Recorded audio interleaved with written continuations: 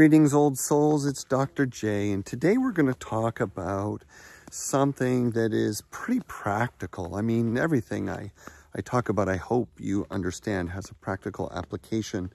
But this in particular addresses relationship breakdowns and confusion at work and a lot of things that we think are originating in the world around us when in fact, more often than not, it's telling us something about the world within us.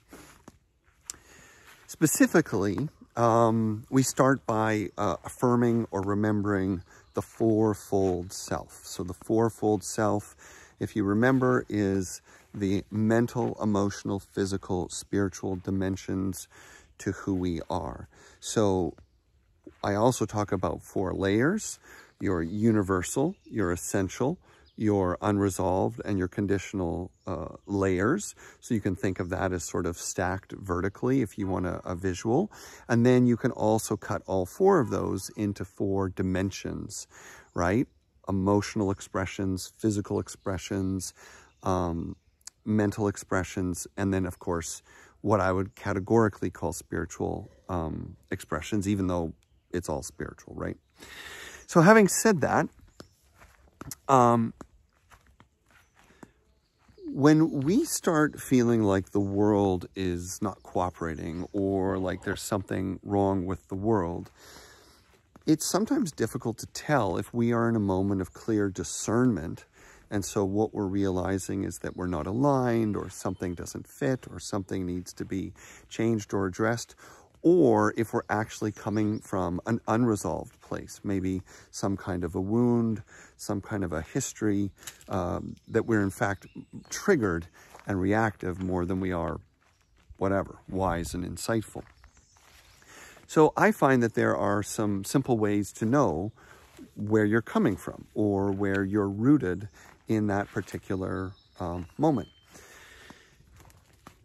When you're living a soul-centered life, or when you're feeling soul-centered in a particular moment, that means that your identity in that moment is aligned with your ultimately spiritual nature, right? Your soul nature. You know that you're in the world, but not of the world. You know that you're here for a learning journey. You know that the big picture is really the only picture, and that all the little things that we go through and the difficult things that we go through are only relatively real. So the soul-centered moment is the moment when we are most clearly identified with, you might say, the non-human self. Now, what's interesting about that, of course, is that it doesn't mean we bypass being human. Okay, so let's be clear. When I talk about the soul-centered self, I'm actually talking about feeling the full permission to be human. You see, when we remember that we are a soul first, having a human experience, it ideally or optimally gives us that permission, that sense of security to know that who and what we truly are it's lasting, it's eternal, it's ultimately untouched and unbroken by the things of life. And therefore, it can be more present, more curious, and even feeling more fully the difficult things of life. We know they will pass. However, one of the conditions of being on this planet is that the human dimension to who we are in the dense human world, which as you can see is remarkably beautiful, well, it's very compelling. And it's built to be compelling. We're here to believe this is real. And I don't think anyone's a fool or wrong for not knowing that we are living in a matrix or we're living in an illusion. No, this is precisely what we're here to do.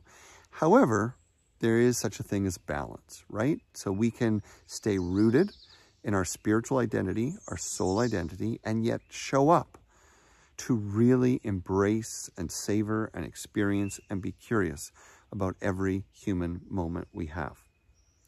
Now, when we are soul-centered, you will find that your mental, emotional, and physical dimensions express that, or they follow that orientation, right? It's almost like changing the map filter on your digital map on your phone. You can see the terrain, or you can see the traffic, or you can see sort of a standard view or a satellite view. With each changing dimension or each changing filter, certain things are revealed and certain things are hidden. So when you're soul-centered, your mind will move towards curiosity, learning, a sense of wonder. So open mind.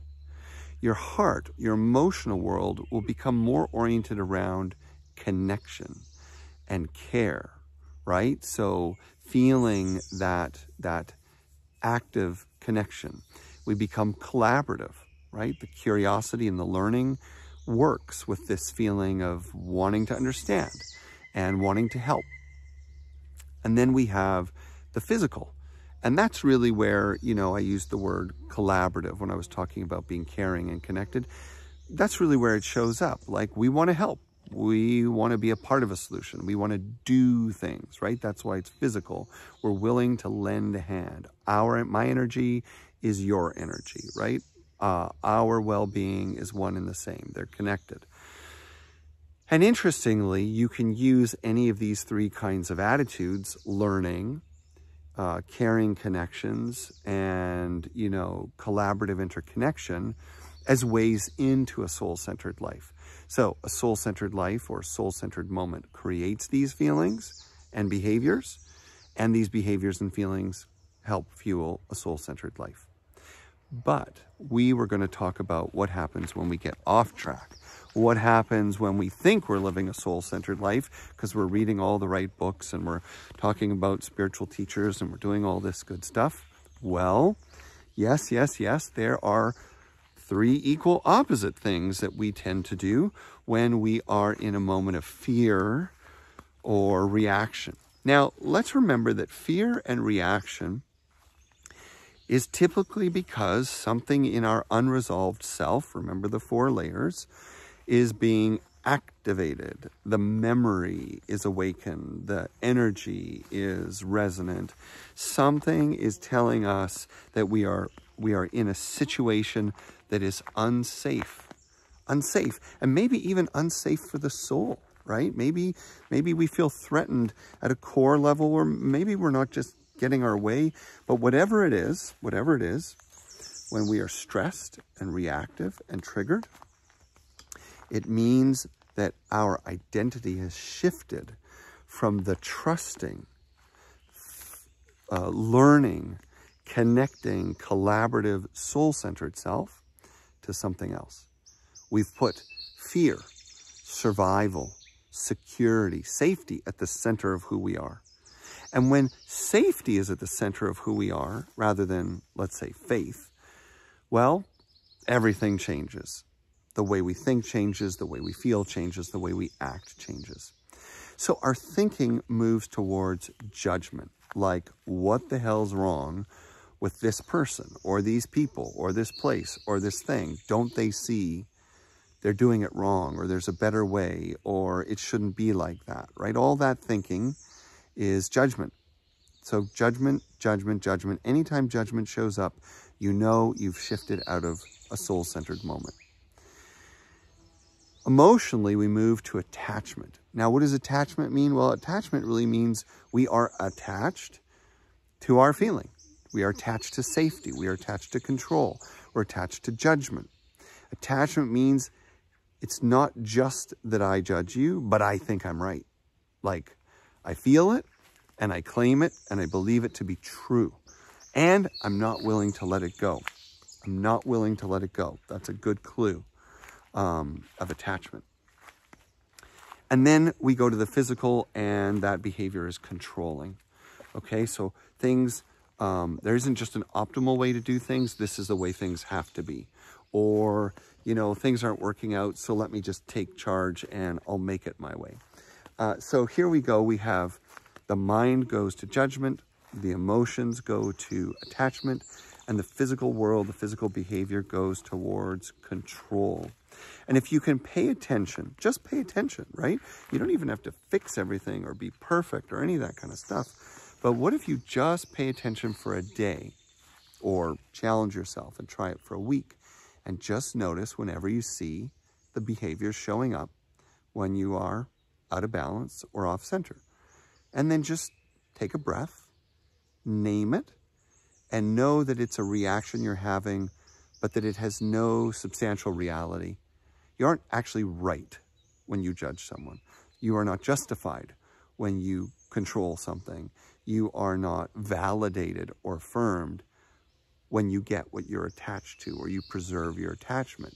In fact, all those things are only affirming the false illusion of separateness and the fact that we have an implicit doubt that the future will be okay, that we will be okay. We forget in that moment that we are ultimately souls, independent of these human conditions, but here for now, to learn, to love, and to help. And isn't that really what emerges from our soul-centeredness? The mind goes to learning, the heart goes to loving, and the body sees and shares its identity with the world around it, and it wants to be a part of the solution. It wants to help. So notice where you're at today without judgment. In fact, when you notice that you're controlling, judging, attached, well, just use your other three qualities. Learn from it. Love and accept yourself. It's normal. And then maybe try something different. It's as simple as that. Well, it's simple. It's not that easy. Anyway, it was really nice to share this beautiful day with you, and I hope you get this video soon. I'm sorry for all my video problems lately, but I'm fixing them a little bit at a time. And I guess that's all. We'll see you later, old souls.